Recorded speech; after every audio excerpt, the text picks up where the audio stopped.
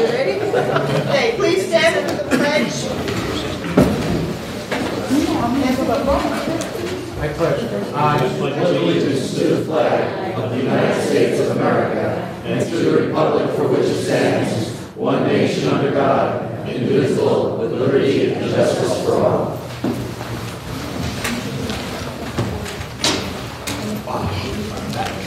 Welcome to the regular meeting of the Putnam County Legislature, November 13th, 2012. Postponed due to Sandy. Roll call, please. District number 1, Legislator Tamaki. Present. District 2, Legislator Alvear. Present. District 3, Legislator Otten. Present. District 5, Legislator Alvarado. Here. District 6, Legislator Gross. Here. District 7, Legislator Burnett. Here. District 8, Legislator LeBeau. Present. District 9, Legislator Clark. Here. District 4, Chairwoman Coffey. Thank you, here. Okay, we'd like to recognize the members of the Carmel Mahopac Revitalization Restoration Incorporated. And Richie, I think you're going to conduct this. Do we hold these up now? No, not yet. So cute. A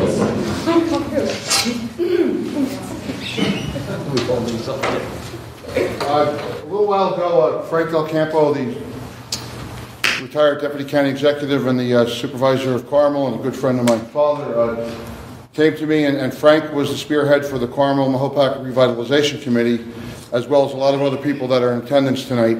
And they redid all the sidewalks in town from Mahopac up to Carmel. The street lights, the clocks, a lot of other improvements, which I'll read here in a second, Frank. And they got grants, and they had a lot of good concerned citizens. I believe the Christmas lights are part of that, and the parade we have every year now. And they did a lot of good works with it. And now, hopefully, eventually, we're going to continue that up 52 through Kent to the county line. There was some money left over, and Frank had come to me, and he asked if I had any ideas of what to do with it. So, Kathy Wargis, are you here tonight, Kathy? Kathy is head of the cemetery committee for the county of our historic cemeteries, where all our patriots are buried. So I went to the county executive, Mary Ellen O'Dell, and we spoke about it, and we thought that perhaps we could use the money to fund signs to identify our graveyards, because a lot of people, a lot of the historical societies, the county historian's office, they get inquiries from around the country for people looking for their ancestors.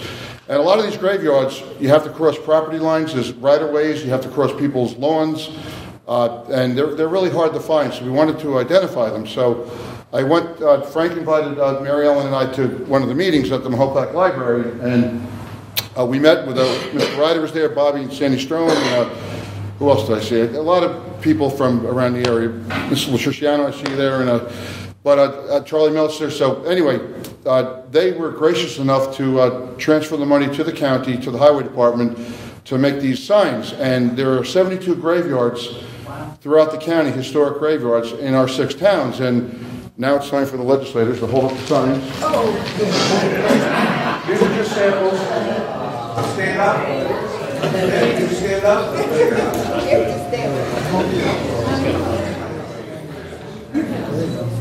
And they're going to be Fred here. So, I feel like Vanna White.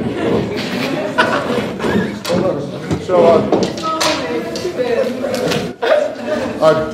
Fred Penner, our highway commissioner, is going to be bringing these to the historian's office, and I believe Kathy, through the prisoner program, the work release program, and through the different town highway departments, they're going to put them up in the graveyards. and you know, it's pretty cool stuff. So anyway, I wanted to recognize tonight the members of the Carmel-Mahopac Revitalization Committee, and we have certificates here for them. And I'm going to just, Frank, would you mind coming up? And Wayne, come on up too. And Charlie, Bobby.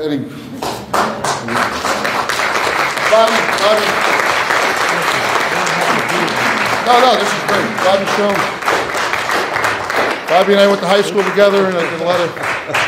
I used to work for Charlie a long time ago. But anyway, we have these certificates. Sure. Oh yeah, Frank. And there are. Frank had given me the list. There are 35 members of the committee. So what we did is we, the legislative office and the executive's office, they printed up these certificates to give to everyone, a member on the committee, and they're numbered in the back. And a copy of this proclamation has gone into the time capsule along with the master list of the members of the committee. And I'll read this about all your accomplishments. And what we're asking every member of the committee, give your copy to one of your kids, your grandkids, or whatever. And in 2062, we want somebody from your family to come here and claim when they open the time capsule. If not myself, I mean, what are you rolling it out for? You know, what's going on here? Great grandkids, huh? But I just want to thank everyone on the committee, the county executive, Mary Ellen, for supporting this, Kathy with the historian's office. So I'll read this. Okay. Whereas the Carmel-Mahopac Revitalization Restoration Incorporated is a non-for-profit organization that has created a successful private-public partnership resulting in obtaining funding, planning, and completion of projects that has improved 2 core business areas in Putnam County. In 1986, the former councilman and supervisor, Frank Del Campo, with the goal of mind of revitalizing and restoring the 2 commercial core areas of the hamlets of Mahopac and Carmel in the town of Carmel, founded the non-for-profit Carmel-Mahopac Revitalization Restoration Incorporated. Since the creation of the CMRR, okay, so maybe go fast, in 1986, the organization has been responsible for several important projects within the town of Carmel. In 1987, the organization acquired funding through a grant from the National Arts Council and funding assistance for the town and county to hire a planning and architectural firm who developed a master plan for the 2 downtown core business areas in the hamlets of Carmel and Mahopac. This 20-year plan became the blueprint for many of the improvements for the 2 downtown business areas. The CMRR worked closely with the town of Carmel and the Highway Department to obtain suburban trust funding of $2.2 million from Putnam County for road and drainage improvements, which included road and drainage improvements for Route 6N, a main access route to the downtown business areas. The CMRR organization is proudly responsible for more grant funds and completed projects that have enriched the quality of life in these 2 towns. The total amount of funding from that the CMRR organization either directly or indirectly brought to the town of Carmel by their efforts to improve the quality of life throughout the 2 core business areas is approximately $5.5 million, which is really, really wonderful. This is a remarkable and noteworthy achievement by an organization of volunteers as well as a number of government officials from the town of Carmel and Putnam County and business leaders. Therefore, be it resolved that the Putnam County Executive Mary Ellen Odell and the Putnam County Legislature do hereby recognize Frank Del Campo and the members of the CMRR, past and present, for being an excellent example of what can be accomplished by the collaborated efforts of the private and public domain. And I just want to say, the rest of the county, the other 5 towns, I want to thank, as a resident of Kent, I want to thank all the residents of Carmel for doing that. I mean, you could have just kept it in the town, but as you see by the signs, it's going to be all over the county, and it was you know, with our little county, it's always been in my attitude, one for all and all for one. And so I want to thank you. And Frank, thank you very much. That's very thoughtful. Just for you to hand out, and anyone, you people. Well, I should thank you very much for your thank you, legislator. Thank you very much.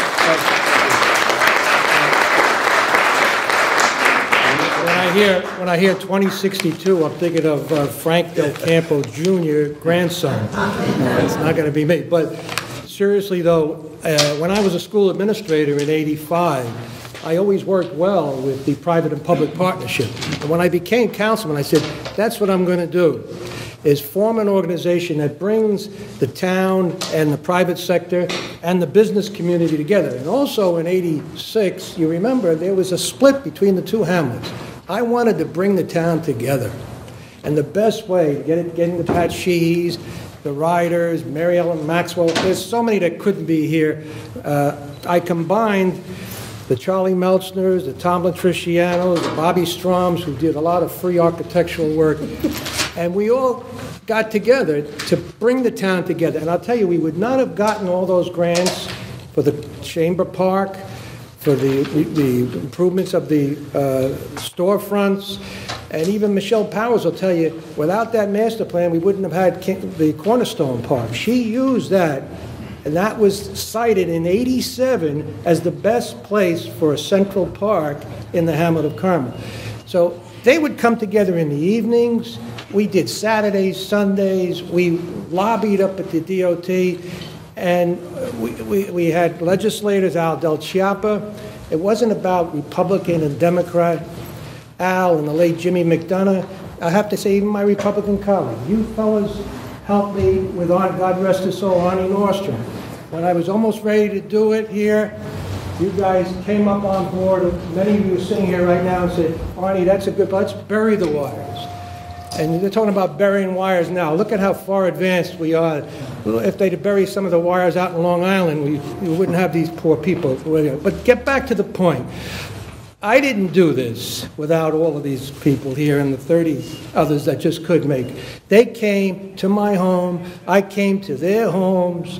We came together. We wrote the grants together, and it's a credit to them. And I just hope that we become an example of how government working in a collaborative effort with both schools and towns and county, that we can really be problem solvers and not kicking the can down as we see going on constantly throughout the United States. So I don't know if they want to say anything, but I wouldn't be standing here without the Sheehys, the Riders, the Stroms, the Melsers, and a lot of other people. They talked this up, and they lobbied my legislators. And I have to say, every time I got asked to get something done, and God bless your father, he wasn't a partisan guy. He said, Frank, if it helps the town, I'm for it. And he knew I was a little punk ready to take his job, I think. But he always came back after the election. He was my best friend throughout his short life thereafter, and I loved him dearly. So thank you again, Richie. Thank you, legislature. Thank you, Mary Ellen. You helped as well, because with the transition, you made sure it got done. You got after Lynch and Pilner, and you brought on your engineer, and I thank him as well for his kind. Do you want to say anything? Yeah, if I could just briefly, not take a lot of time, but I got to say, if it wasn't for Frank Del Campo, none of this would have happened. Just none of this would have happened. For the Carmel side of the project, we would meet over in the bank every week, every Thursday morning, 8 o'clock. And Frank Del Campo supervised the town of Carmel. He doesn't have to come to our little lousy meeting. You were there constantly, and you kept on top of things. And you know how you make a difference in life? Sometimes you don't know you're really making a difference. Every time I drive down Glenida Avenue here, I think of what you did. What you did, he went to the DEP and actually got the DEP to give up 8 or 10 feet of land, so that now when you drive down Route 52, right in front of the churches, you know, it's not a dangerous situation anymore. And that's the kind of thing you did. You held us together, and you deserve all the credit, big guy. Works both ways. Yeah.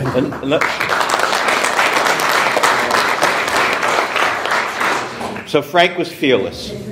Frank was fearless because he had a great team of community leaders working for him that wouldn't let him down. We said we're going to build a road. The road got built. We said we're going to build a park. The park got built.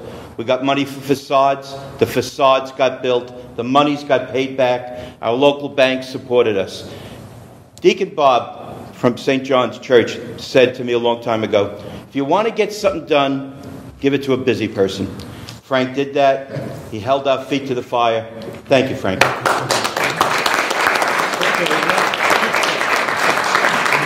Thanks again.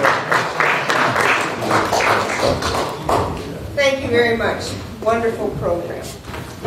Our next recipient of a proclamation is the Garden Club for Brewster Carmel Garden Club. And I'd like to invite Emmy Luciano to come up, please.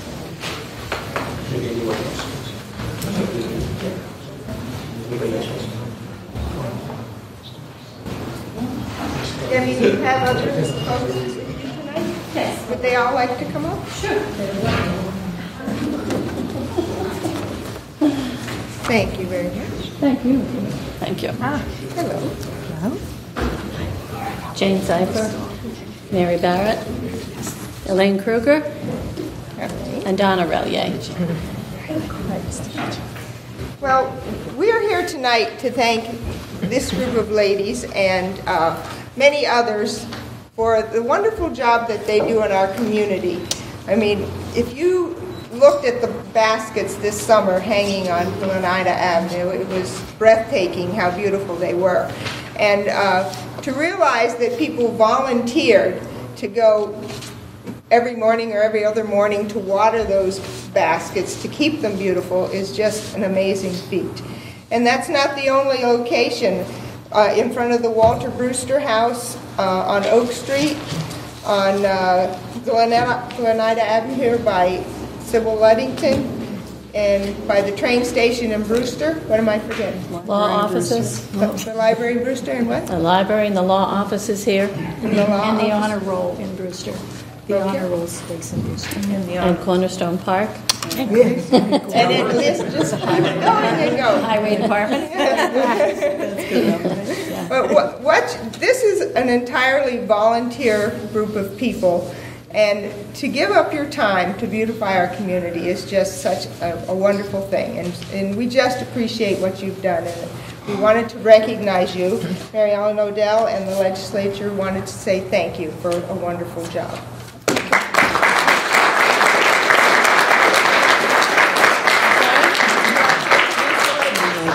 Sure. This is Mary Barrett, my co-president. Yes. Elaine Kruger, I'm sure Elaine is very familiar with a lot of you.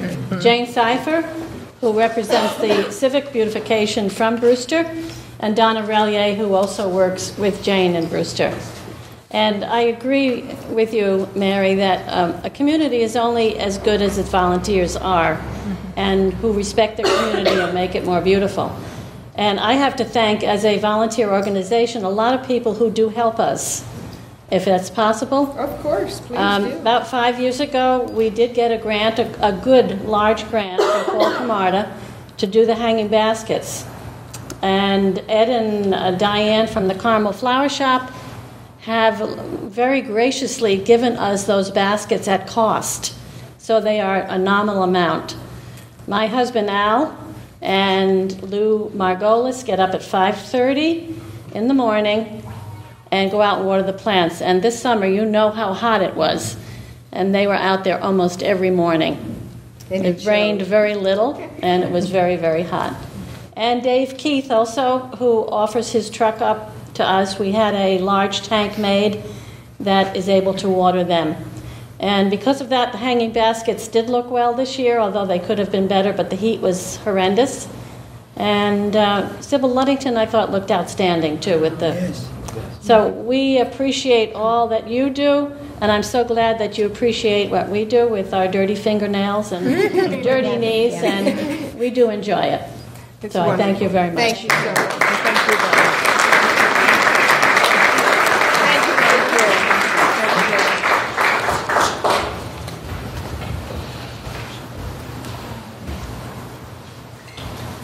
Madam Chair, I'd like to make a motion to enter the proclamations into the minutes of the meeting.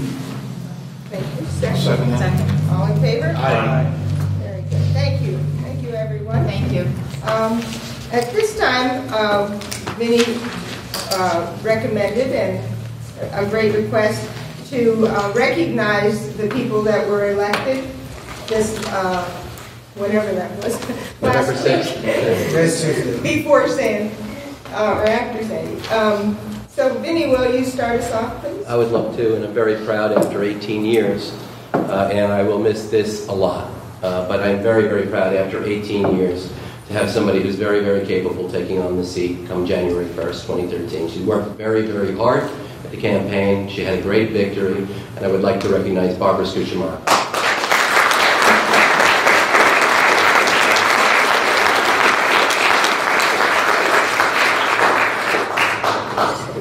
And I don't believe Ginny Nasserino is here, but Ginny was elected to take the seat for District 4 in Patterson, so congratulations.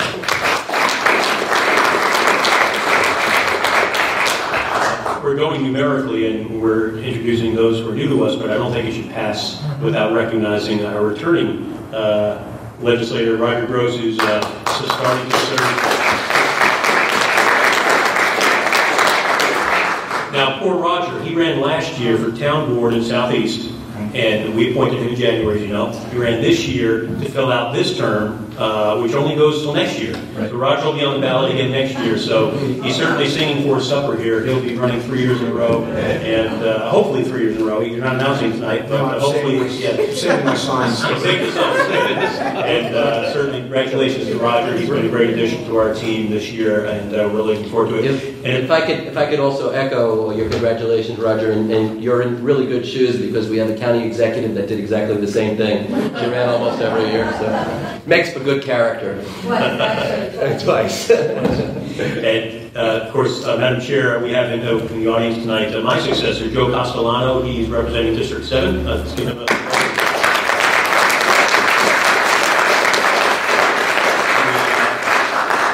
We all know Joe. He lives, of course, in the in District 7 in Southeast.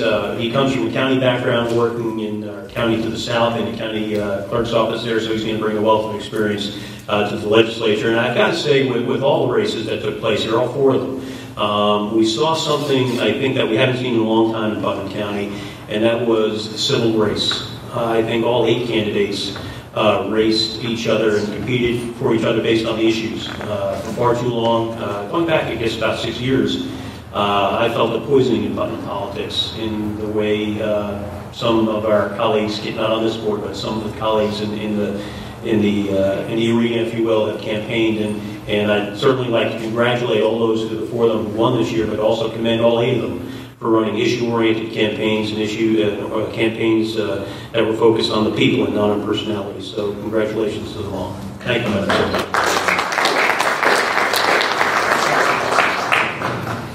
Okay. Third item on the agenda is approval of the minutes for October 2nd, 2012. All in favor? Aye. Okay. Correspondence from the county auditor. We have no activity. Pre-filed resolution, it looks like it's going to be the audit and administration share. 5A is approval budgetary amendment for the fiber optics line. It's $18,000. You're moving it as chair of the Any discussion? No. All in favor? Aye. 5B, approval budgetary amendment for the finance vacancy control. Any discussion? All in favor? Aye. 5C, approval budgetary amendment for highways and facilities road machinery. All in favor? Aye. 5D, approval budgetary amendment for sheriffs for the LETPP Homeland Security Grant. All in favor? Aye. 5E is approval budgetary amendment for the Sheriff's Department for selective traffic enforcement program, reduction in state funding. All in favor? Aye. 5F is approval budgetary amendment for the Sheriff's Buckle Up New York grant. It's also a reduction in state funding. All in favor? Aye. Yes, sir? Yes, if we could also send a letter to the governor's office that, both of these programs are important, that Putnam County certainly doesn't appreciate the reduction. It means that we can do less or we have to tax our residents more. But I think that everybody can agree we're here for public health and safety. These are both extremely important when it comes to public health and safety, and I would definitely want to see us follow up with a letter from you, Madam Chair. Okay. Thank you. 5G, approval fund transfer for the sheriff to purchase computers, scanners, and printers. Madam Chair, a point of order. This is not properly on the agenda tonight. It wasn't pre-filed by audit. This is one of the ones we sent back. Yep. Yeah, so we can table it. So we tabled this one. Sorry about that. Thank you. G was tabled. H is approval fund transfer for the highway purchase some plows. Madam Chair, comment. In between the two meetings, Commissioner Penn informed some of us that these are for plows themselves, not the blades. Apparently, they're very rusted through, and he was able to answer the question that we asked during the committee. So, this is the point of We need that. Very good, thank you. All in favor? Aye. Okay. I is approval fund transfer to the Sheriff's Department for overtime. All in favor? Aye. J is approval fund transfer for the Commission of Finance for the Humane Society October through December payment. All in favor? Aye. K is approval budgetary transfer for purchasing gasoline. All in favor? One no. Aye. L is approval fund transfer finance planning and fund retirement employee temporary basis. All in favor? Aye. M is approval fund transfer for the Department of Social Services for temporary. All in favor? Aye. N is approval fund transfer for the Department of Social Services for overtime. All in favor? Aye.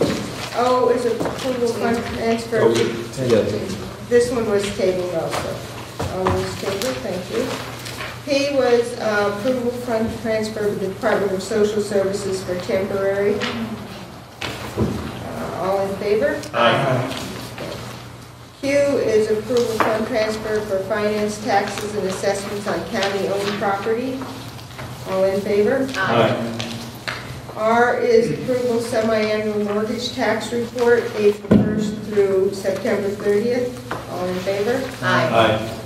S is approval local law amendment, Chapter 173 Code of Putnam County entitled Item Pricing. Madam Chair, on this one, I'd like to make a motion to amend consistent with what we did out of committee with respect to the legislature determining the late fees in paragraph C, as came out of committee, just not here in the floor. Okay, I'll second I'll that. second that amendment. Okay, all in favor? Aye. That's the amendment, and now for the whole. Oh, you, the question is, Chair, what? Okay, moved as amended. All in favor? Aye. No. Okay. 6 is, Madam Chair? yes, Yeah, just a comment, because I think it's important to put on the record. The item that we did, 5Q, the approval fund transfer to finance taxes and assessments on county-owned properties. And again, those are things that often get overlooked, but I think it's very important to state that, that we make these fund transfers, we cover these costs, and these all go back to the different taxing units. So it's important to put that on the record. Madam Chair, if I can use 6A? 6A. Yes, thank you. This is a local law to amend the Putnam County Code to allow the Putnam County Commissioner of Planning, Development, and Public Transportation to waive the residency requirements within a certain geographic area. Essentially, it'll allow the position of Planning Commissioner to live within any of the contiguous counties of Putnam County in New York. This has been before a few committees in the past. It hasn't come out of committee. I'm exercising the 60-day rule and putting it before us tonight. I ask for a second on this. Discussion? No, you gotta have a second first. Okay, thanks. I'll second for discussion. Okay, thank you. Go ahead, who would like to Who wants to go discuss? first? Sam? I stand by what I've said so many times, it's almost redundant now. Our highest level positions in this county, I strongly and philosophically believe, need to go to those people who are vested in our county, who pay our taxes, who reside here, who vote here. To man such important departments as highway, as planning, as some others, and not have that vested interest based within this county barriers, I just philosophically cannot support that. I've argued with our school districts all the time, the same thing. The best and brightest are there. We have a big county. I cannot believe that we cannot find a commissioner of planning. And I know a couple of people who would be just absolutely stunning in that position. And yet we want to rewrite the charter to allow somebody from the outside to occupy that position. And, we've heard the talks, pros and cons. I am very much stuck on this issue. I will be a definitive no. And, I understand the counter arguments, but philosophically, I don't abide them. I'm sorry. Anyone else on this side? Carl? My first choice would be to have somebody from the county be here. That would be priority. If everything was on a level playing field, that's what I would go with. However, I want to see the best person work for this county. We want to get the best bang for our dollar, and I've already seen where this was a big advantage for us, hiring outside of the county. So I would support that. Okay. Dan? Yeah, just to correct, we're not, this isn't a local law to change the charter, we're saying it's just to change the code. I know that, but it's essentially the same thing. No, it's not, but you said it was a charter, but it's not the charter. I stand corrected, the code, but what it does is it allows this to happen. It does, and I'll share with my colleagues why I'm comfortable with it. Putnam County, although we have 100,000 people, we are a very small geographic county. We are not larger than certainly any of the surrounding counties, or perhaps with the exception of Rockland County. When we're looking for professionals to staff our county departments, we always prefer to go in-house. And I'll tell you, our county has had a proud history of not only staffing in-house, and when I say in-house, in-county, with department heads and on the commissioner level, department head level, and below that, but we've also promoted from within. And I think it's important that we do that, and we have done that. Here, we want somebody who has a certain skill set, has a certain level of education, somebody who is professionally licensed, or at least has professional certifications. We're not talking about just any position. This is planning. I mean, we've all talked about how important planning is. And for us to limit ourselves within the 240 square miles of Putnam County, I think we do a disservice not only to the residents of Putnam County, but certainly a disservice to the future residents of Putnam County, because we're talking about planning here. This isn't something that's unique. We have other counties throughout the state. Some counties have waived all residency requirements for every position almost in their county government. So I don't think there's any problems with doing this. I think now, having said that, we will have to, as a legislature, approve the person that the county executive nominates. So if there's any questions about qualifications, that's when that should properly come up. But to say that a qualification has to be residency, I just don't see where that is an issue. I mean, if the person were living in Syracuse and has to commute there every day for work, obviously that would be a problem. But if we're talking about somebody that's any one of the surrounding counties within New York State, I don't think there'd be a problem for them getting to work. And to kind of say that they're not going to be fully vested in this county merely because they don't live here, I think is just false. We're talking about somebody who has to live up to a certain set of professional ethics in their field, somebody who has a training and capability, and quite frankly, I believe the love to do the job that they do. I don't think that they would exert any fewer efforts or lesser efforts merely because they don't live here.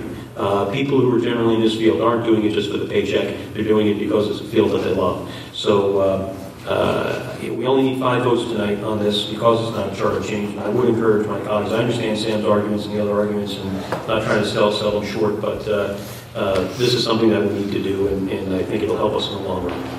If I could, because he made a point that I want to just reference very quickly. Dan, I understand the argument. I'm not disagreeing that perhaps there are individuals very much qualified for this position outside the county.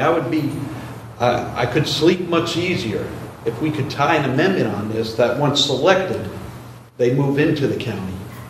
I really feel strongly that being in the county you serve makes that individual part of the decisions that he or she is making. You know what makes me crazy? When superintendents of school go home to Dutchess or to Westchester in Putnam County and they hit our taxpayers time after time with unbelievable tax increases because they're not paying it. They're going home to another county where the taxes are half that size, or they have a big business base and they're paying much less. That's what bothers me. And I put that on this. Planning is so important. It's the infrastructure of this county. Have somebody who will be affected by these decisions in that position. I would be much happier if we could put an amendment that once given a position, they have 30, 60, 90 days to relocate here. I think that's a fair compromise. And I would ask this board to consider that. I agree completely with Legislator Oliverio. I think that the person at the very least should be living here. All of these positions that we're referring to are all top management positions. They're all over $100,000. Right. And to suggest that possibly people in Putnam don't have the skill set, I think is short selling our workforce. And as everybody knows, 70% of Putnam travels outside of the county to work. I think it's very important. To me, it seems like we're cherry picking. We're not changing the charter, but we're changing the code because there's already been somebody picked that the administration wants. We had this discussion several months ago, but the code needs to be changed in order to appoint that person. And I remember us having the discussion on how the position was advertised in the Penny Saver, which is not the best vehicle for positions. I'm absolutely against this. I caved earlier in the year when we changed the requirements for the Commissioner of Planning. I think that I feel very strongly that the person should reside in the county. And I too agree with you, Sam, that if the person accepts the position, that we should modify this and they should have to live within the county within a certain amount of time. Give them a certain amount of time to relocate, but they should. Dr. Ambler did it, John Lynch did it, good people who contributed greatly to this county. I'm not saying preclude them, but have them be part of the very infrastructure and the very governmental entity that they serve. Be a part of it, to vote here, to be impacted by the decisions he or she makes. That's really important. We've had a lengthy discussion about it, and it seems to be that if there was a decision to split the baby in the bathroom in the middle, you can't give a person 30 days to move in. I said 30, 60, 90, whatever it may take. You got to be fair to that. You got to be looking far out, at least 6 months to a year. Easy. We can do 6 months. Fair. 6 months is That's fair. only fair. 6 months. But going back to your point, Sam, just to reiterate about the superintendents, then shame on their boards of education. I agree. Because their boards of education are chosen by the people where they live. And I've seen many boards thrown out for picking bad superintendents. Because the board is the one who sets the plan. I agree. And they are people elected by the people who live there. You're right. So, I mean, listen, we fed this out for a long, long time. I had said if all things were equal, by all means, it should be somebody internal. Again, we are relying on our people who do the hiring. Paul, I had this conversation. I got to think in my heart of hearts, if somebody was an equal with somebody else, they would go internally, but if the discrepancy is that large, then maybe we look to a certain time frame to say, you know what, why not come in? If you want the job that bad enough, you get 6 months to a year to have to come in. But then that's got to be something moving forward. Once we do this, then that's got to be applicable to anybody who holds those spots. And it could be in the future, if all things are not equal, the same thing applies. I don't want to see us go back then again and redo this again. I agree. Because we don't like the way that we're going. You're right. I don't know. Madam Chair, I don't know if that's an option. Richie? Yeah, I thought we had already put this to bed, but Paul Eldridge is not here, correct? No. I probably a month and a half ago, I went down to see Paul, and I wanted to see a list of the employees and where they live. And 90-something% of our employees live in the county. And a lot of the very important positions, for instance, the law department, the ADAs, they're not required to live in the county, and they all do. And when you go down the list, a lot of the positions that are not required to live here, very important slots in the county government, they live here and they don't have to be. So the predominant number of our, and we started coming, Sam, to everyone, where 50% of our people lived outside of the county, but we're going for quality and we're going for professionalism, and this is a very specialized deal. And we'll let this place go vacant, this position, way too long. So, if we're going to enforce it right down to the wire, we have so many people that, like you said. And the other thing, Roger, I hope you're going to say what you said to me the other day about, I don't want to... I can't remember what I said, go ahead. You had told me that, I don't want to put you on the spot, but you had mentioned it to me, and you had said that you had spoken to someone, and they said maybe it's not advantageous to have your planning commissioner live within the county. And I thought about it, I said, you're right. And just this snowstorm, for instance, the hurricane, I had my brother call me up, and he lives in Carmel, and he says, can you call anybody to help me out with my power. They're telling me 10 days without my power. And I had just left the Emergency Operations Center again, and Adam was bouncing off the wall like a pinball machine. Mary Ellen was running around, and I said, no, there's nothing I can do. I said, I'm your brother, but I don't have any influence here at all to help you. And I think that that was to the point that maybe we are so small that maybe we want to have somebody that's a little bit removed, that could look at it objectively from the background. I talked to a planner who's lives in New York but works in Connecticut, and her position was that it gives flexibility, and the person comes in clean, and there's no pressure to the person because they don't know the developers, the neighbors are doing what's best for the county. So that's one aspect, which I respect the lady quite a bit. So that's opened my eyes a little bit. Philosophically, I agree with Sam and Deanie. I like the idea. In fact, though, this gives some flexibility by this amendment, or this change to the code. The housing market is terrible. You have to give someone, I think, at least 2 years to move. I think down the line that would be something to consider. Right now, it's just not happening. Brewster Schools used to require superintendents to live in the community. We hired a guy from upstate, Dr. Vody, had to move down to Brewster. Today, our superintendent lives in Westchester, so that's something that needs to be re-looked at, certainly. So my position is it gives flexibility to the code, so I'm going to support it at this point. The other piece I would like to say is we've had vacancies for, 5-6 months in planning, not to mention all the other vacancies in planning. I want to get that candidate in the job, tomorrow, get things going. We've really, we're way behind, so I will support this. Okay, Vinny? Yeah, I think, again, there's an urgency to this. A couple of things, though, before I talk about why we need to make this appointment as soon as possible. We have two great examples of where it worked, and it worked well. One is a very old case, and it was John Lynch, indeed. He moved here. And understand, but he was not living here when he moved here to take the job. And he was living in North Carolina, and we could have easily, way back when, with little podunk Putnam County, 36 years ago, with the cows and the sheep running through the hills, said, what do we need a real planner for? There's got to be somebody here locally. Why do we want somebody from North Carolina?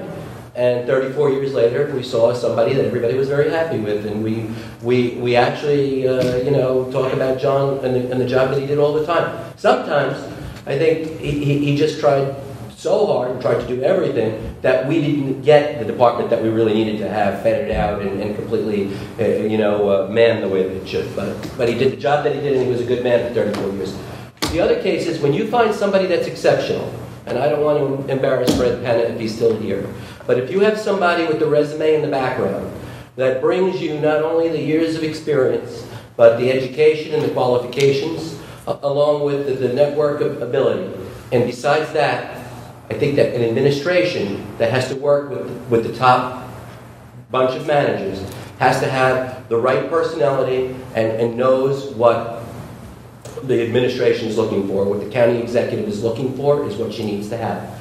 I have complete faith in it because when you take a look at it right now in Putnam County, I can easily say that we have the best and we have the brightest, whether they live here or not. They do a fantastic job, and that goes for every new appointment that County Executive Odell has made so far. So I trust this one as well, and we desperately need to fill this position.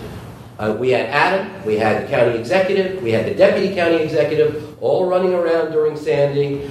Planning could have been another vital and important place that could have been there to help us get through what was a very difficult time. We also, at every regional council meeting, and I had lunch with President Murray at Marist. He's the governor's representative for the regional economic. Where is Putnam County right now? We can't expect a half a dozen people in this administration to cover NIMTIC meetings, governor's meetings, and all of the meetings that are out there right now. And we are ineffectively being silenced by not having that person there. That department has been on autopilot for too long. The appointment needs to be made, and we need to do it as soon as possible. And thank you for bringing this resolution to the floor today. The question? Roll call, please. Legislator Albano? Yes. Legislator Bernie? Yes. Legislator DeCarlo? Yes. Legislator Gross? Yes. Legislator LeBeau? No. Legislator Oliverio? No. Legislator Othman? Yes. Legislator Tamani? Yes. Chairwoman Conkey? No. Motion carries. Okay, 6B.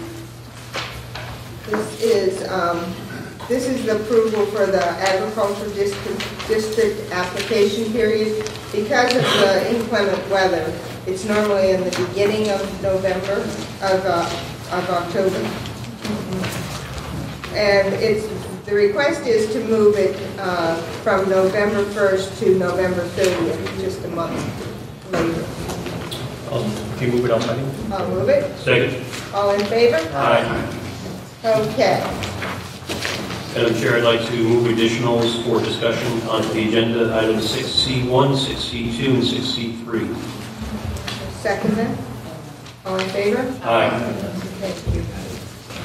Okay, these are 6C1, excuse me, is resolved that the county executive's veto of resolution 226, sub-contingency sheriff jail overtime after legislative consideration is hereby overridden.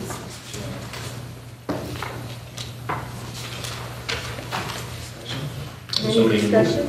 We need a mover and a seconder on all of these. Dan, would you, Chair, just do a Well, what a yes vote is and what a no vote is. But let's just get on the floor. I will move to veto, I mean, to override the veto. Okay, well, let me ask, Clem, can you just give us what our vote would mean if we voted yes or if we voted no?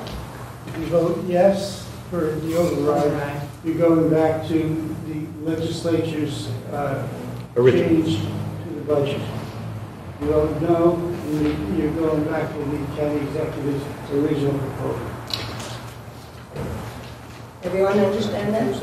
Yes. Okay, so do we have anyone move it? I moved it. Discussion. Who's second? You need a A second. second for discussion. Okay.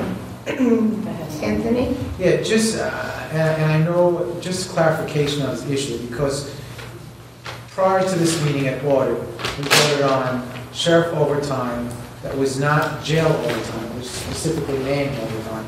This sub-contingency, if I'm reading it correct, says jail overtime. Right. Now, the question that, and I want the sheriff, if he's here, that we've had over and over the last couple of months, is the issue of the lack of staffing and overtime in the jail because there's been so many state cuts and everything else that now we have to house these individuals, or we have mental health issues and people that are out there who there's no housing for. So my question is this impacting that moving forward? Because over the last 2 to 3 years, there's been a drastic change in jail overtime because of some of what's happened with the cuts. Is that this account, this sub-contingency account, solely, or is this more than just jail overtime? No, it's all jail overtime. It's all jail overtime. All jail. Well, yeah. And the sheriff wrote a letter we all received today that explains the reason why he is requesting, the increase that we put in when we did the budget. And Sam, the reason why I ask this because I know this from discussions in the town that I'm in, and they're going through a budget situation right now. And the discussion has become centered around staffing. What's your population now compared to what it was 10 years ago, 15 years ago, 20 years ago? Has the population changed that much that there is a need for so much more of this additional... Not the population, rules and regulations. I know, that's what I'm just giving you the scenario. And we know, you always bring up the education analogy, there's been, in some cases, our enrollments have gone down, but the mandates have gone up, therefore costing. Right. So my question before voting on this is, over the last 3 years, have we seen a rise in jail overtime because of these mandates? That's the question that I'm asking. Well, if I can, Madam Chair, in the sheriff's letter, and I'm going by that, because he heads the department, if anybody knows the department, it would be the sheriff. He explains that there are 3 areas that have impacted the jails the most. One, the requirements for recourse to individuals with mental illness and medical problems. They have to be taken care of. You can't ignore that. That's state law, according to the sheriff, and they must be dealt with. And if that means transports to a hospital, so be it. If it means transports to another facility, so be it. You can't defy that. The second thing is the increase in the female population. There just are not enough female guards, and they will not put a male guard down with the female guards, and I understand that.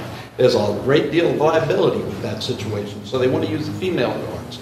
And there are not that many. He's trying to recruit more. He hasn't been able to get it, so he has to bang the overtime. Who's ever there has to stay another 8 hours because we can't get a replacement. And the third thing is transports in general, whether to the courts, whether to depositions, what have you. Those are a big bang for the overtime, again, according to his letter. And his statement is, whether the overtime is kept in sub-contingency or not, he fears he's going to need it anyway. And then what we're doing is we're looking at a deficit situation where if you don't have that overtime allocated in sub-contingency, we control it all. We don't have to release it. Truly, he has to come to us to get it released. But if it's not there, and the need is extreme, because he answers to a higher authority than the county, it's the state, and he has to abide by what the judges and the courts have said. So if that money isn't there and we need it, now we're pulling funds out that we never allocated. So I say be safe, keep it in the sub-contingency, let it stay. Yeah, I have an issue with this because I go back, first of all, the cases that you have in the jail cannot drive up the overtime as we have seen this overtime go. Since 2002, just in 8 years, we've gone from 7,727 to 2,214,000. It is the same demographic. It's the same population by way of a census that was just done. We were the safest county then. We're the safest county now. We're a small enough county, and this needs to be managed. All overtime needs to be managed. But we sit here and we wring our hands over the poor people that are losing their houses, and we'll fight over $100 in a budget item, and we're talking about something that is absolutely tripled by the time we're finished. And somehow we've got to get a handle on this, and this has got to be managed. It's a lot road patrol. It's a combination of things. Nobody has explained all of it to us. But the one thing that I will tell you is, as long as there are people losing their homes, and we keep on analyzing and scrutinizing a budget, there is no way that we should let this thing pass the way that it is. And I'm very comfortable with going back to what the county executive recommended. Richie? Yes, just for clarification of Anthony's question, this is for total overtime. This is not specific just to the jail. It's not. No. Are you sure? Because it says jail. It says jail overtime. That's my question. Yes, audit we put it meeting, into it was jail the road overtime. patrol. It's not just jail overtime. Okay. How do we know that? Is there a representative? Because the budget was 10%. The budget was 10% across every department. Deputy Okay, Sheriff? they were all supposed to decrease by 10%, and what we did was we put this as an emergency gap, that if they had to go over it, we had an extra, basically 2.5% in a strategic reserve in case we needed it. But actually, if the county executive office would respond, I'd appreciate it. Just for clarification. Bill. Our original budget was the sheriff. I'm sorry. Deanie, you're not the chair. Mary? No, you're not either. And I already have asked the the floor. deputy sheriff. No, I do. Deanie was Deanie asked the undersheriff. The undersheriff. Can you explain the? Mine says for the jail overtime. Well, that's what it This is says. totally jail. Not road patrol, what you said.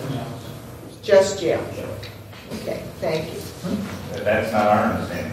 Yeah, that's When we crafted the budget, the money put in there was for the sheriff and the jail. The Right. original amount was the sheriff and the jail.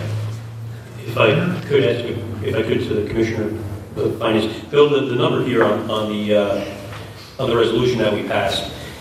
Hey, I'm looking at the going back to the audit committee meeting we had earlier tonight, and the overtime report. Trying to match up the numbers because there is an overtime line for the jail, but it doesn't look like the same number. What is that number there? That sub-contingency line 10199. I'm back on the resolution. 1019900054991. Is that a obviously it's a sub-contingency line, but are there any numbers in that string of numbers that signifies where it would be? Because what we're going on, what my understanding is that it was just for jail overtime, because that's what it says in the pros above there. It says Right. jail overtime. Yeah. So when I past, when I voted on the budget, that was my understanding was for jail overtime. Yep, I know. And I put you on the spot, I apologize, but I didn't know this would be a question. No, it's, you know, all I'm saying is regardless of what you guys decided in your budget process, the budget that was given to you from the county executive's office had that sub-contingency for both jail and sheriff overtime. So now, if you make a decision to say this is just going to be for the jail, that's one thing. What I'm saying is from the administration standpoint, it was for both. Okay. We were very concise and clear about that. We're trying to change behavior here. You don't change money, you can't change behavior. The beauty with this, though, is we don't have to know what it is for tonight, because under either scenario, they still have to come back. It'll still come back. It'll still be contingency. It's sub-contingency. It was, I'll be honest with you, and maybe it's my misreading, where it says sheriff jail overtime. I thought it was for the jail, because if it was for something else, we would have said sheriff/road patrol overtime. But just as it's broken down in the overtime report. Yeah, but there's so many, you could be sheriff's road patrol. But no, there's so many within the sheriff. Well, that's exactly it. But if you take a look at the overtime report that we get every month that we're used to, we had it in the nomenclature sheriff-jail or sheriff-road patrol or sheriff-sheriff and jail. But so if that's the root of the misunderstanding, it's probably haunts on both of our houses. But it was my understanding that this was the overtime just for the jail. And really, the question is moot, because the next legislature, if it is asked to take it out, they would decide where it goes. Exactly. So And Sam, you brought this up. I don't know if that's It was possible. intended to be for the jail. Yes. I think that the undersheriff would like to clarify that. Just a point, the sheriff's office budget is broken up into two areas. One is the sheriff's side, the other one is the jail side, the correction side. This is the correction side. This is, your understanding, this is for The correction. budget was 68,535, and the committee brought up 200,000 for substitutes. But this is just a correction. Okay, that was your understanding. Okay, Carl, you're waiting. There's no question that there's a need for this. Okay, the question is, what is the best way to accomplish, to reach the goal? Is it with overtime, or is it with changing perhaps the amount of people that are working? Should we consider more part-time people? When we go into overtime, it's not the most cost-effective way to accomplish this. It affects the pensions in the future. It's something that goes on forever. It's just dollars and cents. You can't go to the public and say $1.6 million overtime is appropriate. There has to be another way. They're doing a great job. The need is there. You see things are changing in prisons every day, and it's getting more expensive. But there's got to be a better way. Overtime can't be the answer. We see this happen every year. Sometime it has to change. That's the way I feel. Yeah, there's a couple of other things too, and you know, we talked about the reason for the overtime. And if the money is there, then you're not going to change the way that we do business. You're going to spend the money that's there. But there's technology that needs to be utilized in the department as well. I know that we have video arraignment. We started with the courts, the transports. There's video confession. There's a lot of things that can be done to save money. And if the money is there, the money gets spent. If we can somehow say, look, the people of Putnam County are suffering right now. We need to do everything that we can to force the issue, to bring video confessions forward, to bring the video arraignment there, to do the work that we need to do, to apply technology. It doesn't have to be the old-fashioned way where we're going to have to put the police officers in a car. All right. So what ends up happening is what happened earlier tonight. If we continue to do business that way, then the people of Putnam County are not just paying in this year's budget for this, but this is a legacy cost that is going to go way into the future. That when you take a look at when it is published, the overtime, and that there are a number, a double-digit number of officers, correction officers, that are making more money than the sheriff. And somehow, we just need to handle it. Because it's not that they're getting that much more money now, but they will collect on that pension, and that will be on the back of the taxpayers of Putnam County for the next 30 years. And this, we're just looking at the Sheriff's Department. This has to be with all departments, and I'm really in favor of what Dan said. Let's make sure that we have this stuff published so that people can actually see how the county executive, how the legislature, and how the other executives are managing the departments. First, I came from the private sector. Again, I came from construction and facilities management. And everybody plays the game. I had 15 masons working. And the 15 masons that would be working on overtime to finish a slab on the top floor of a garage, they all knew that in the last 5 years, we wanted these 3 masons to get, and I'm not saying it's going on here, but I'm saying, you know what? We need to manage it better. Because somehow, if it's not intentional, it's happening by accident, the taxpayers are still paying. And we need to look at that close. And if we don't take this out, it will continue, and will continue to escalate the costs in the future. Same with income. With all due respect, Vinny, we're talking about saving the taxpayers money. The budget we presented as a legislative team came in at 1.76. If we honor all these vetoes, we're kicking it up to 2%. That's saving the taxpayers money. Our budget is a fine budget. We worked very hard on it to get it down and preserve programs that were butchered. It's not. We did that. It's not 2%. It's not 2%. It would be 2%. No, it's not. That's what the document said out of the county executive's office. If we do all these vetoes, we go with them, we have raised taxes. Instead of dancing in the dark, why don't we ask the auditor what the real number is? I think it's something like 1.8 or 1.8 or 1.6. What is it, Michelle? In this case, she has the exact number. In this case, if we sustain the county executive's veto, the tax rate will go down by a slight bit from the 1.76. Well, we do have 2 other vetoes. I'm saying this packet, the 3 vetoes together, if we don't defeat them, our 1.76 goes away. It increases. 1.85 is what it is with Michelle. If you take the entire package.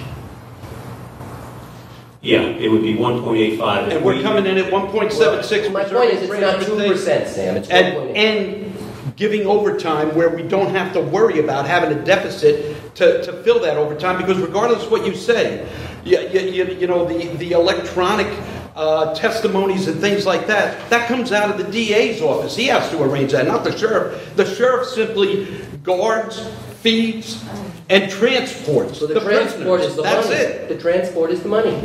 If there were another plan out there where they said, Sheriff, don't transport him, use this system, he would do that, I'm certain. But he's not been told that. And there are laws regulating that if a prisoner decides he doesn't want to do it, they don't have to do it. I looked it up myself. So, we're playing nickels and dimes here. We have a great budget, ladies and gentlemen. 1.76. We preserve $650,000 transportation system. We provide backups for overtime that we know we're going to use. Why are we doing this? I ask you all to override every one of these vetoes and get our budget back where it was. We have a great budget in that legislative package. Carl, did you want to say? Just simply, I've been a small businessman for 35 years. I look at overtime to cover things that are unanticipated. If I know something's going to happen and I'm planning in the future for something, I'm not going to cover it with overtime. I'm going to cover it with regular hours. I'm going to make accommodations that make sense. What's the most cost-effective way to meet this need? Can't be overtime. Anyone in the world will tell you that. You have to plan. We know this is going to come up, so there's got to be a better way. That's my opinion. But it goes back, I know we keep on talking about this, but it goes back to the issue, and I agree with you. The issue is that the cost-benefit analysis has to be done, where if you know it's going to come up and you don't have the current manpower, then what manpower do you need? So, then that's something that needs to be charged in January 1 of all departments now, not during the budget cycle, but now. If you need additional staffing and you can prove to us that it will be cost effective, who do you need, why, and then the same way you have to hold a person or people to the fire, that's what we have to do. It's now, we want to do this at the 11th hour, okay? So the question is, what's going to change going into next year? That's the issue. I don't know what, because there's nothing on the books right now to change it. So whether it's the sheriff, whether it's whatever department, how is it going to change?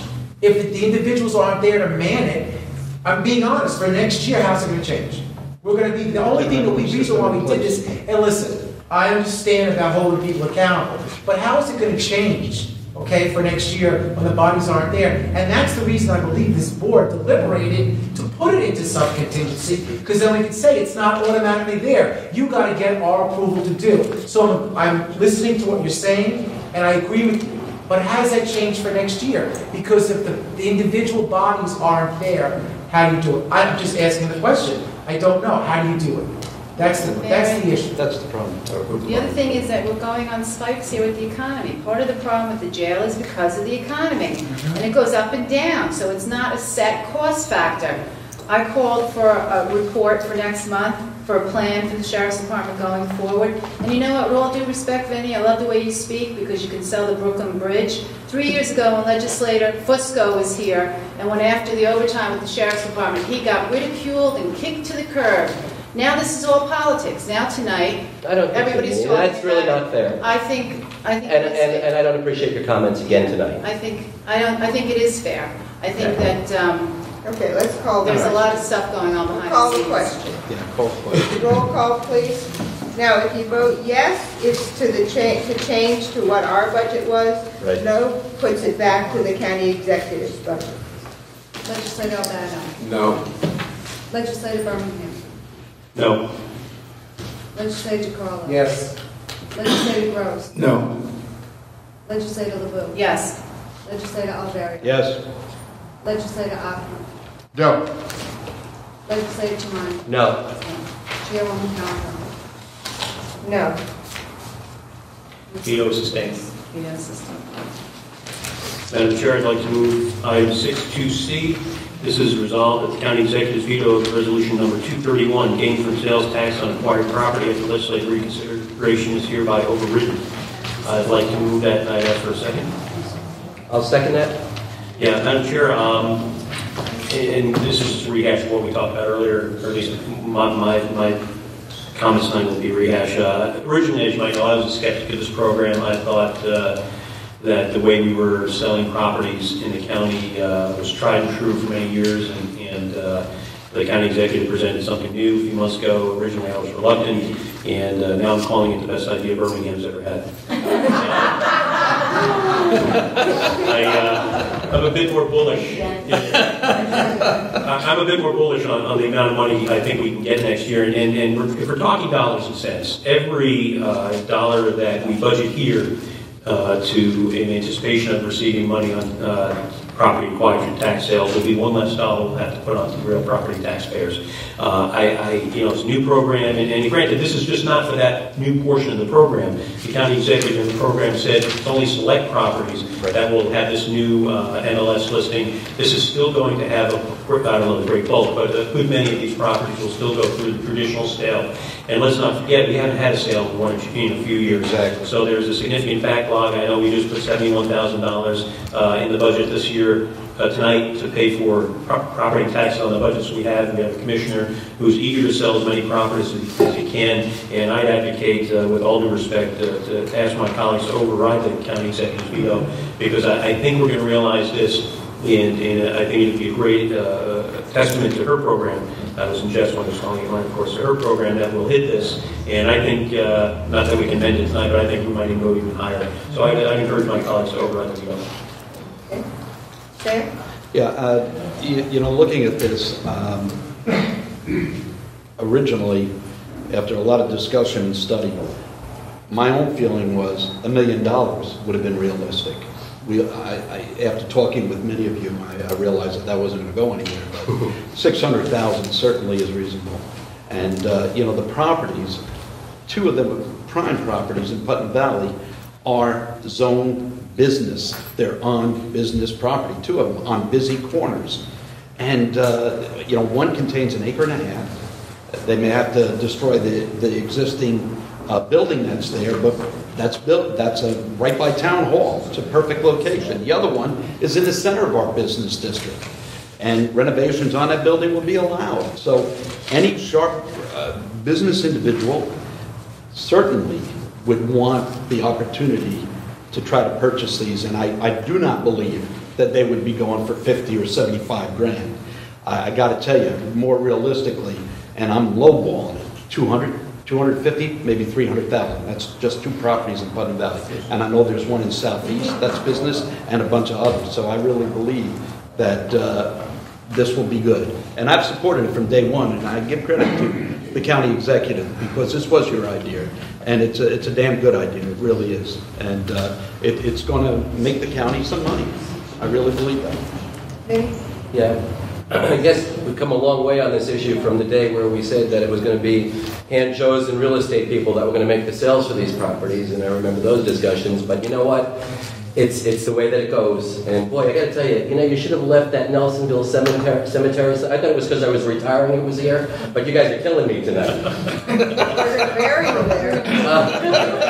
I live in Nelsonville, and I said, Nelson, where's the Nelsonville cemetery? It's probably in my front yard tomorrow. Anyway, look, you know what? We could all agree to disagree on different things. We're talking about something that is a new program. I think we need to be conservative with it.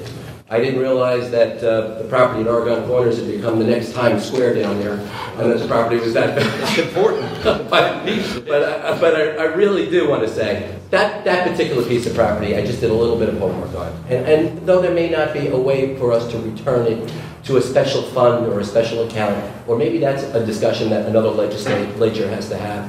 I think that when we take a look at if in the middle of Putnam Valley, where there's a bank, a school, and a couple of other nice stores, and Marie Zarcone, who owns, God bless her, a lot of that property, there's not a lot else there. So if we were to get $300,000, $400,000, okay, we paid on Georgia's Superstation, the taxpayers paid on Georgia's Superstation $585,000 to repair a retaining wall, to pay the towns, the towns and the school, the taxes that they're due. But what does that have to do with this? So what that has to do with this is, it's not a windfall that all of a sudden we're going to get $300,000. Woohoo! Let's celebrate. We got $600,000 if we sell a couple of spots. No, we maybe get $15,000, $20,000, $50,000 from the sale of that property when you do the net.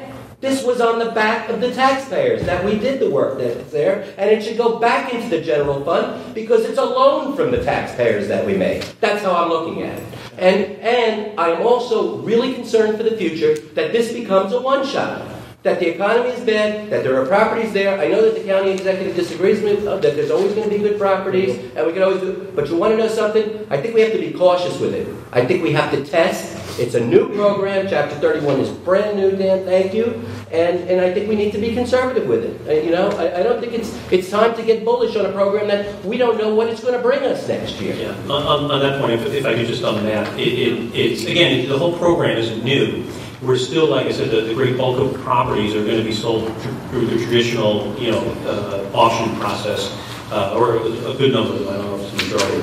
And also, Ben, I understand what you're saying. I know Bill's been talking about this for years. There is a certain amount of sunken money we put into these properties. Even just advertising them themselves is a cost. And however, but you can't put the toothpaste back in the tube on that. Right. There's not an offsetting. Had there been an offsetting appropriation that you're talking about in the 2013 budget, then I think we'd be comparing apples and apples. Here, it's just simply a revenue line, and whatever we get, it will go back into the general fund.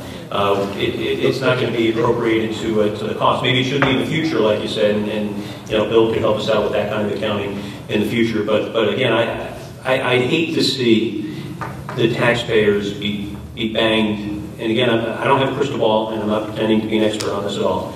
But I'd hate to see any dollar we decrease from here will be an additional dollar that the taxpayers are going to have to pick up on the real property taxes.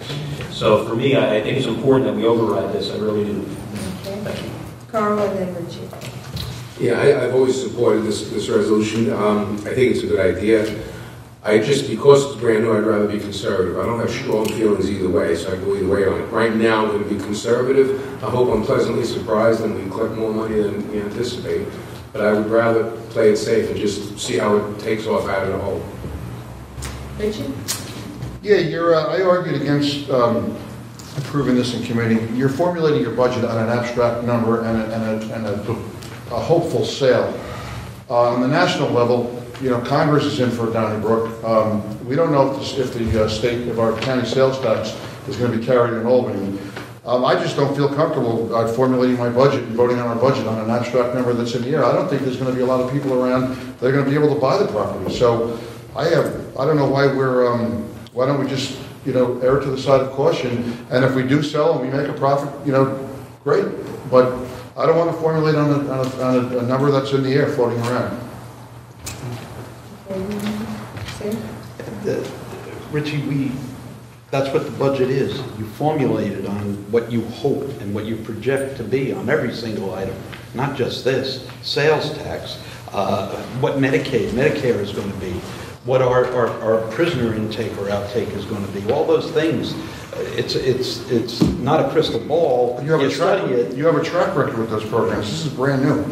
But we have a track record also of real estate values and appraisals, and that's how this is going to work.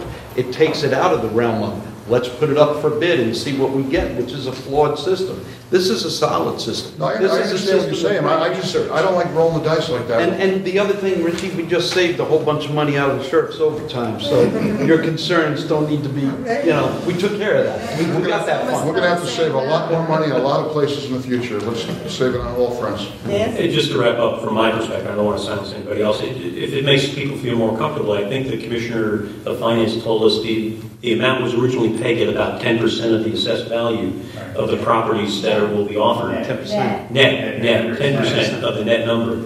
So, it's... The most important thing to remember is the gain on the sale of property.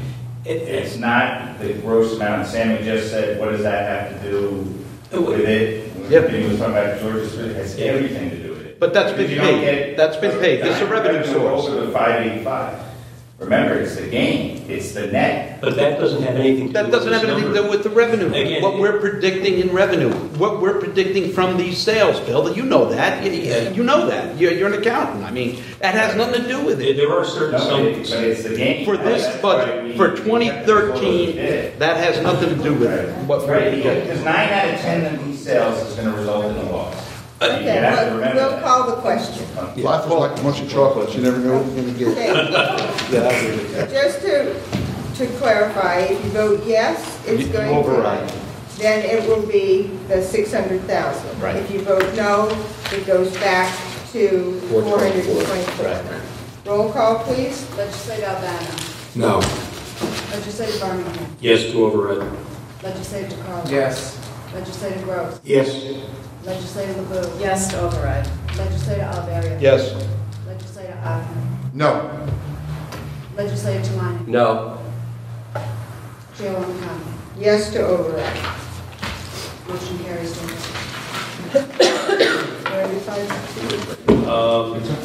6.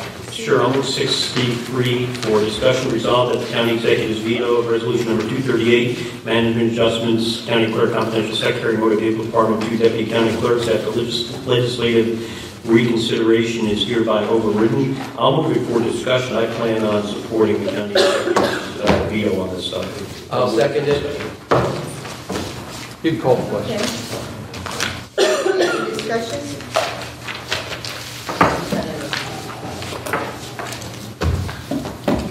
I'll just say one thing. Some folks involved in the initiative here were annoyed, and I would even say angry at the way this came out. And I regard contingency as more or less a stipend out there. So I didn't see it as a big problem. So I support the initiative, the creativity in the Department of Motor Vehicles. We also are led to believe, and I certainly support that the state's trying to capture revenues from these DMVs all over the place. And they'd like to take over our Putnam County DMV, I'm sure, at some point. And the more things we can do to protect that and capture revenue for ourselves, the better. But I just want to be prepared for an eventuality. And I'm wondering if that would happen, would this stipend money then go back to the budget and just come away from the folks that were granted it if the program is no longer in existence? I guess I'm trying to say is, if we approve it, then the monies are there forever and ever, or can they be withdrawn if something changed in DMV or regulation came along? Well, to answer that question, we would have to lower the salary because these changes in the executive budget, correct me if I'm wrong, are changes to salaries. They're not stipends, they're actually increases in salaries. So there's nothing to say that we can't decrease salaries. But if the program were to change or if the program were to be deemed not successful, you'd have to make that argument and get four of the legislators to agree to lower someone's salary. And I can't remember the last time that happened. Vinny? Yeah, I want to start out just by saying, first time around, we got very involved in the debate over, let's see what's going on quarterly, let's see how the program works, it's a new program. I need to apologize to not only the county clerk, but to the people who are out there with this program. There's no reason to think that this program is not going to be a success, and we don't have to put it into a sub-contingency. We got kind of really bogged down in a long discussion on just getting a report. Our report is always just a phone call away with a county clerk that's always willing and able to give us whatever information we need. I think that if we do have that problem that you spoke about, Roger, it's a much bigger problem. It's because of the state's heavy hand probably trying to take over our facilities. But as long as we have the county clerk that's running that facility, our county clerk's office, and running this program, this is only headed to be a great success. It has to be. Yeah, I renewed my driver's license the other day. It cost me $80.50 for 8 years. I think I just calculated approximately $11 went to Putnam County. The more people know with any kind of advertising on the screen, the monitor, that we can let them know this. They don't do it online at home. Let's do it. Let's get the money into the county. Yeah, I totally support that position. When you sit there and think of the amount of money that this could bring in, it's great to see that there's people out there thinking of creative ways to bring more money in. We're talking about $7,000. It's not even a question. Even if it were to go into the future, if we generate that much more money every year, it's a no-brainer. Imagine if every department could do something like this. I'm kind of lost because we just had this huge debate basically on the same exact thing. And yet, when the vote came up, and everybody has the right to their vote, we talked about the other plan being great, just like this plan is great, and to put the money in. Well, it's the same analogy. To me, what's the difference? Just think about it. We just took a vote, and it's the same exact analogy. We felt the program was great, that the county executive had put in, and we think it's going to bear fruit, and that's why we took the vote the way it was. And so there's no difference. We're having the same exact argument. But yet, when we voted, it wasn't that same argument. So I'm kind of lost. So if we're going to be consistent, then we need to be consistent. That's fine. I get it. But then, let's make sure that we are that way and that we move that way. Because if we feel this is a great program, like the other one was, and yes, we feel it's going to bear fruits, then we vote the way we have to. But, it's interesting because we look at one thing one way and something different. And I think we need to be a little bit more, as we can be, consistent in the way that we look at things, to be equitable across. To stay focused, the resolution that's in front of us is to allocate almost $8,000 in salary increases for a program that hasn't even begun. We're compensating people for work that hasn't taken place yet. I think we're all in favor of the program. We had this discussion when we went through the budget. I think the question is whether or not the $8,000 should be up front or we put in contingency. This is in contingency. This is what this resolution is. And, I'm going to repeat the comments that I made during the budget. When the county executive made the presentation, she said no increases in salary, no layoffs. Well, there is quite a few salary increases if you've been lucky enough to be chosen. And I think that's a real problem because we're cherry-picking people to get increases and we're leaving a lot of people behind. And again, this is just a discussion. We're voting on whether or not this $8,000 should come out of contingency and go straight into the budget line. Right. Yeah, the thing is, we've looked at this twice already. I don't want to have to look at it again. In my heart, I feel 100% this is going to be well worth it. Let's just put it away. Somebody came to us with an idea that's going to make us money. Again, if anybody in other positions come to us with an idea like this, we should look at it. We play around putting contingency, not putting contingency. I think it's just put it away and let's be done with it. It's going to make us money. It was a good idea, and it's good to see people go above and beyond. That's what we want. Richard? Yeah, quickly, there has been a lot of work done on this already. There have been multiple car dealerships that have been contacted, and we're trying to recruit them in Dutchess, Westchester, and Connecticut. The groundwork for the IT, for the monitors, to what they would display, the meetings with the different department heads, what they would like to see. in the DMV as people wait online and just getting it out there to the public. There's been a lot of work done on this already. It's not going to just commence when when we vote yes. There's a lot of work that's been done already for before. So is the revenue coming in now? Groundwork unit. I don't make a cent of the job until I get I'm sorry. Yeah. I just want to say. No crosstalk, please. The statement that I need to make is, I really don't believe that anybody's being cherry-picked. We had an exceptional department head that came here with an idea, and I think that the epidemic that's in government today is that it's one size fits all, and we're not going to do anything different than what we're currently doing regardless. I think government has to change, and we need to probably lead it in the way that we think about how our departments go about it. As Carl said, I don't know if you said it tonight or you said it on the phone, Legislator Albano said, I would do this all day long. If we could be guaranteed revenues in every single department and you give a small stipend to those people that come up with it, why not?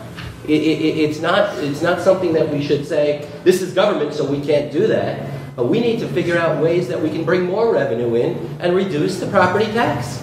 And it's a matter of getting creative. No, government hasn't really done that freely before. But maybe it's time that we start to think about it. It's a good idea.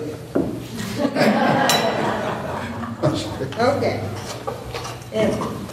Again, it's one of those nights, this is what the legislative process is all about. Remember, if we do this, which I don't think anybody's objecting to do it, it's just a matter of how it gets done. We're then setting a precedence for all other departments. The issue that I have is, it's here, and I'm all for it, but why can't we wait till it happens? It's like merit pay. You do it, the merit, it's based on it. Because here's the reality, and nothing against the clerk and the people, what we just talked about, compounding over time. Once they get these adjustments, again, gentlemen, ladies, it's the same. We're arguing, we have to be consistent. Once they get the salary increase, and you know what? If they get it and they deserve it, fine. You can't have one argument one way and then not have the argument the other way, and I'm all for it. What's the big deal whether they get the money in their paycheck in January or they get it in June when they hit it, they get it. And then we're setting a fair precedent for the rest of the departments to say it's a great idea when you show it to us, you get the money. Because once we give it to it, like we said before, the argument is you get it moving forward to the rest of your retirement. It's the same, that we can't have it both ways. So all I say to you is I'm for the program. We discussed it. We think it's all great. We think it's going to work, so whether it works, whether it's a month or two, you get the money or not, and then we're being consistent when we move forward with other departments. That's all I'm saying. All right, so a vote of yes would be to override, and that would leave the money in contingency, correct? And no would be to take it out and put it on the salaries right now. Is that correct? No. Okay. That's it. Roll call, please. Legislator Albano. No. Legislator Birmingham. No. Legislator DeCarlo. Yes. Legislator Gross. No. Legislator LeBeau. Yes. Legislator Oliveria. No. Legislator Ott. No. Legislator Tamani. No. Chairwoman Conklin. Yes. Motion carries. Okay, thank you. Motion to adjourn, Madam Chair? Second. Second. Aye.